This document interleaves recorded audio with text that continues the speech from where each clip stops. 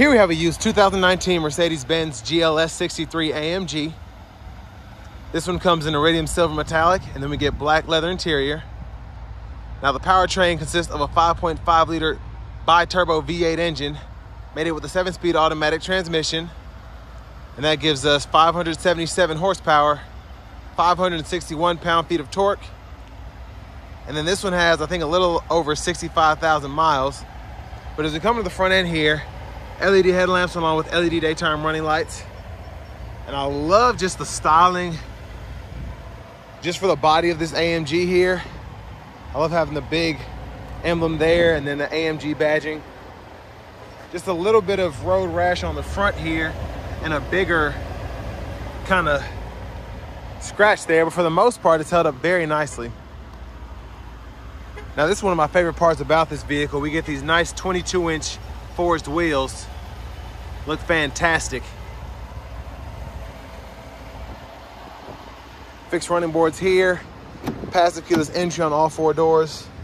Then over here, door handle, power door lock controls. We do get a power headrest, as well as power seat back, power seat bottom. And then memory seat functions are here. You can just, and then hold the one you want to set it to. You get 3 different settings to choose from. I love that kind of carbon fiber look going on there as well. And just a very expensive looking door panel for the most part. Now over here we do have our power mirror controls. We can pick a side and adjust with this dial here, and then we can power fold those mirrors as well.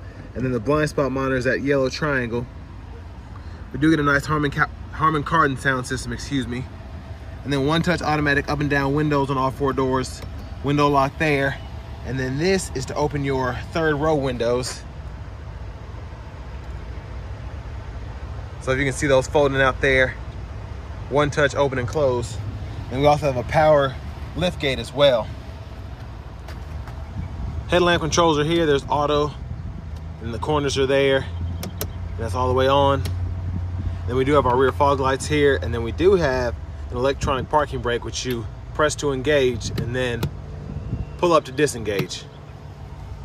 Then we do have nice sport pedals there. We're gonna pop that hood for later. Latches right here. And then we do have a power tilt and telescope steering wheel.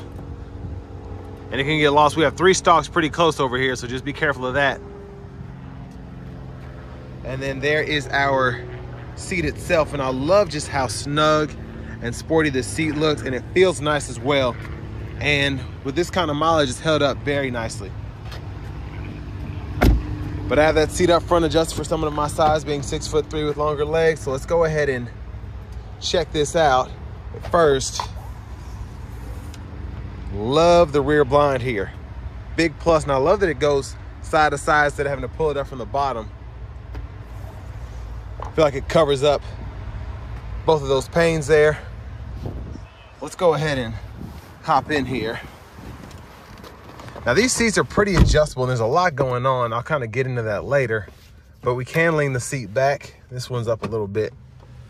So when I lean it back, not terrible leg room, and I like that I can fit my knees right in here, but just lacking a little bit there. AC vents on the sides and the bottom, which is big plus there.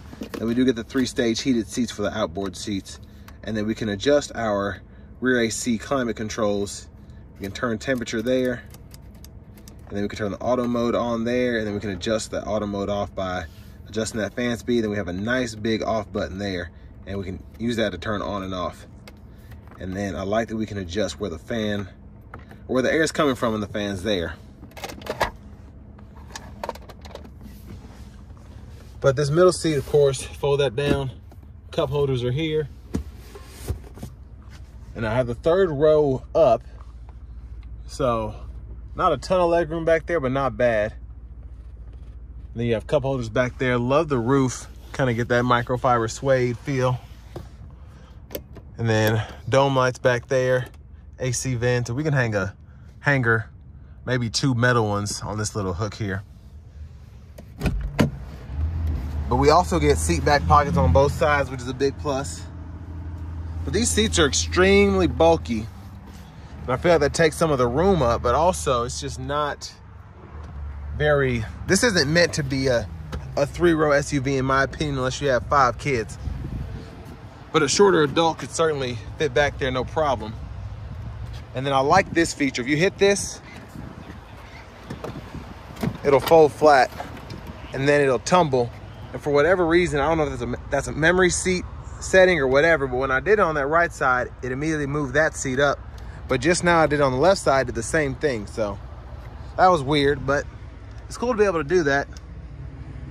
And then you can also power fold from either side this third row, and that'll fold flat.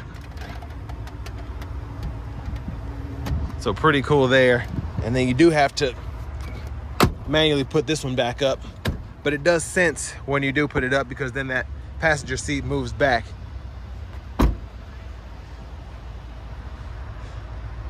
But coming around the back end here, we do get our LED tail lamps, and that's just a menacing exhaust here. We have a little, we ran into something there, but just a menacing exhaust. And again, for the mileage on this one, this is not bad at all. But opening this lift gate here, this mat was actually down, so they obviously didn't use this third row a lot, but I'll show you what that looks like. So that's how it was before I folded the seats up, and that gives you that extra space. And then you can lean your second row back a little bit more, and tons of cargo space with the third row down. So I'm impressed by that. And we do have the side pocket here, and I like that we can move this up and down as well. Underneath here, lift this. There's your spare tire with jacks underneath.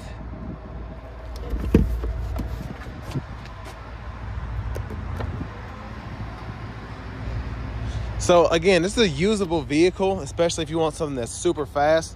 It's just not a Chrysler Pacifica. It's not a Honda Odyssey. You don't have that same kind of usability there, but if you need the third row, it's available to you, especially if you have smaller people back there, or if you just want to use it for extra cargo space.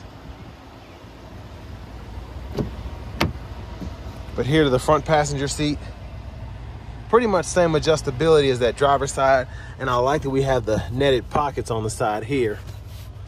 But all those controls are there, and again, you get that memory seat functionality. Lockable glove compartment here. Still have the owner's manuals for this one.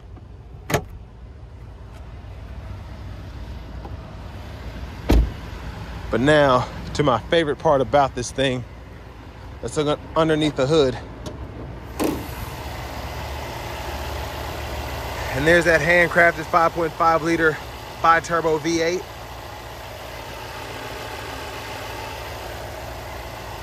Just a great sound. But now let's go ahead and hop in the driver's seat.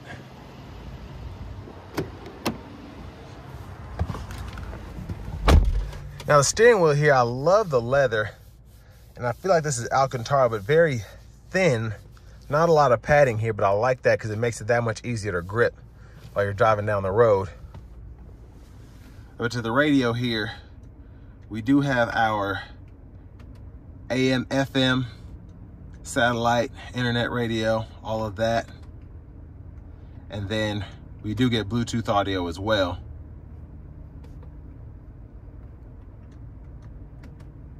And then vehicle settings are right in here. So we can adjust the time. Then if you go in here, ambient lighting, you can adjust that. A bunch of stuff. I mean, like most Mercedes, there's so much you can do with it, it's crazy. But here's our navigation system here.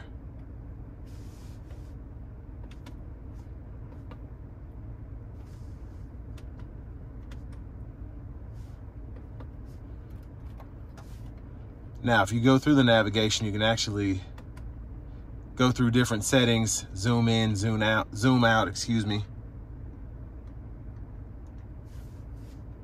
And the screen does not blink like that. That's just how the camera's picking it up.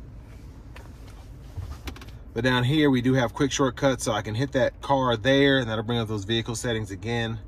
And then the media, navigation, radio, all that. So if you don't want to use this knob here, you can use these buttons a little bit.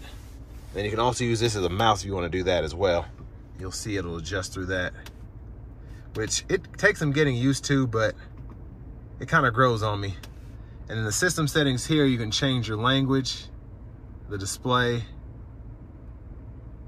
and then you can reset a lot of this too. But in that language, you can go in there. And if you don't want to have it on English, you have several different options. Don't want to change that though, because I'll never be able to get back. But we do have a CD drive here, and this is a volume knob, so we can turn the volume up and down, then we can just hit the button to cut the system off and reset it if we ever need to do that for whatever reason. But we have 3-stage heated cooled seats for the driver, front passenger. Auto stop toggle is there. And then we have parking sensors we can cut off. And then you hit this button here, and then it'll pull up your drive modes there. And speaking of drive modes, you have several that you can adjust to. So Sport Plus, you have your slippery mode, and then you have your Sport, Comfort, and then your individual mode you can set there. And it's crazy how quickly that exhaust changes the note there based on where you turn that. And then you can also adjust your suspension as well, and then you can raise the vehicle too. But you hit this button here, and that's how we can go into our manual mode, and then our traction controls here. And I do like, this is one of my favorite features. First of all, you can stow all this away, but we can either cool or heat these cup holders here, and it'll change color based on what it's set to. So you know if it's set on the cold setting or if it's set on the hot setting. Now over here, dual zone automatic climate controls for the front. So we can change that, and then the little indicator on the outside shows us, or we can see it on the bottom of the screen there. And then you can change, if you have your auto mode on, you can set the airflow, and then cut that down there to turn that off. And then here's where you control your fan direction. AC toggle, defrosters, then your max AC is there. But to the shifter, pull down for drive, pull up for reverse, and then you can just tap down for neutral, press P for park.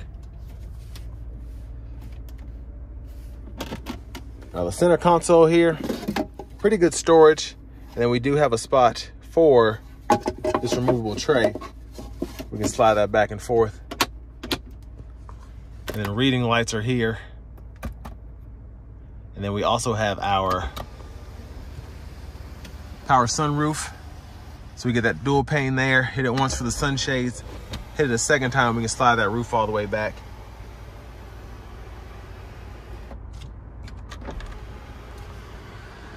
But there's a view of the back of the vehicle from up here. And sunglasses holder here. But back to the steering wheel.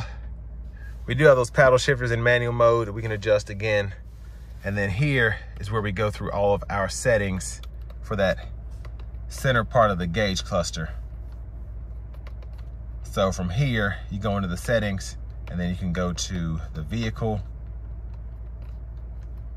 hit that OK button here, and then we can control all of this.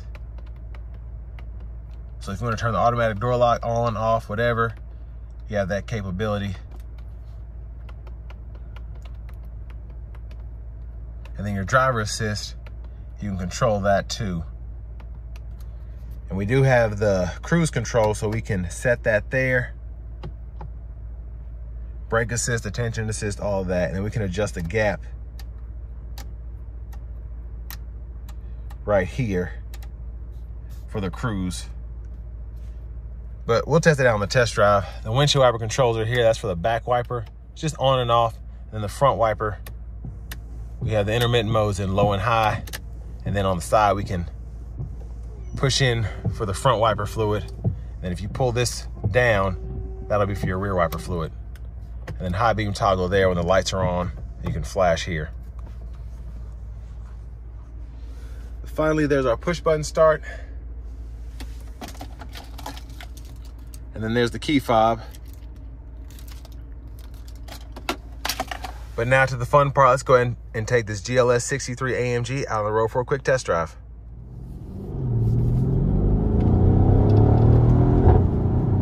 So starting the test drive in this GLS 63 AMG, my goodness, just an incredible sound from the exhaust.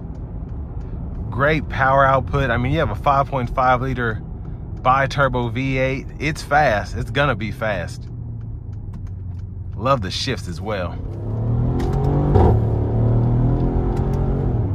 Just a crazy sound from this exhaust. Again, for this to be a larger SUV. And I love how the manual mode gives you full control. I mean, it tells you when to shift up, but that's really up to you. Just so fast. I'm gonna put it into automatic mode now, dial it into comfort, and then we're gonna test out this cruise control.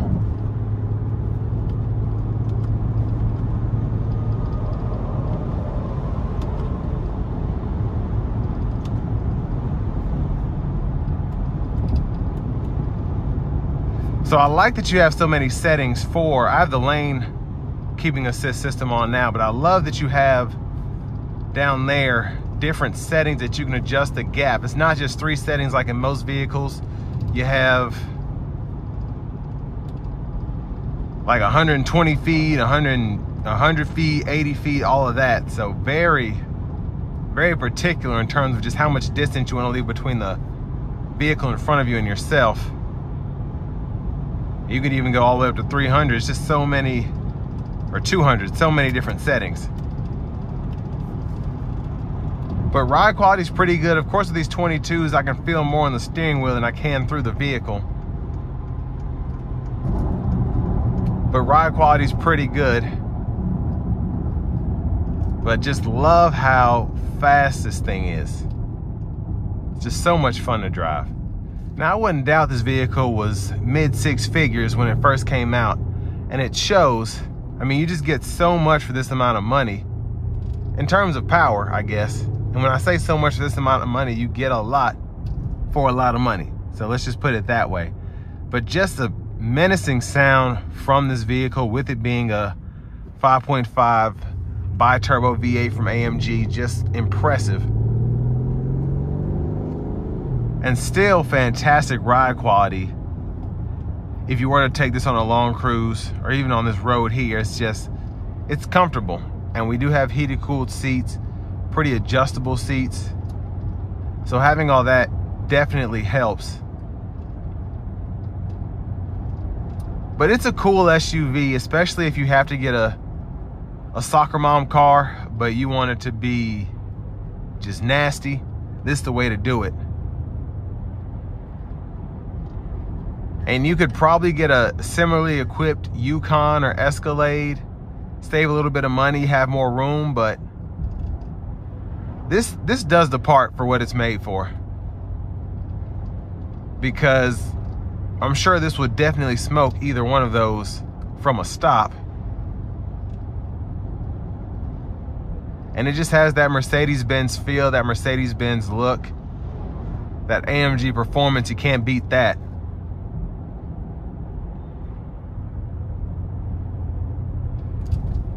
And I think this one will be priced a little under $60,000. I'll leave a link below in the description if you're interested in something like this. But even with 65,000 miles on it, Mercedes has come a long way in terms of reliability. It used to be if it had any more than 40,000 miles, just keep away from it. But especially as these cars are serviced more, they're serviced better, and they have more reliable parts than they used to, you'll see some of these hit 150, 170,000 miles. And when they start to really be cheap is when, kind of like Range Rovers, the suspensions are starting to go out, and that's expensive to fix. A lot of people want to stay away from them, specifically the turbos. But I mean, in my opinion, if you can afford it, it's worth it. But this will bring me to the end of my review of this pre-owned 2019 Mercedes-Benz GLS 63 AMG.